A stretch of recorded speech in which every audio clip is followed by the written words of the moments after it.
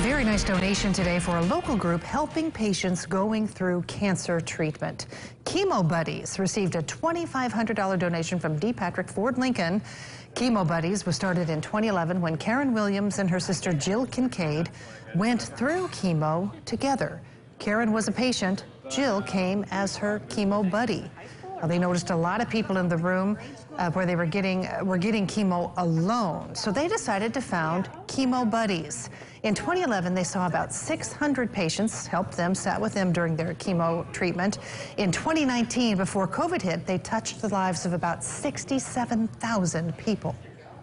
This money will go to help our chemo buddies stay in the chemo rooms, in the treatment rooms with the patients, and also for the supplies that we use for the first day goodie bags that we hand out to every single patient. Yeah, the first grant. It is a great organization. The money will also help other chemo buddy programs such as Shuttle Buddies.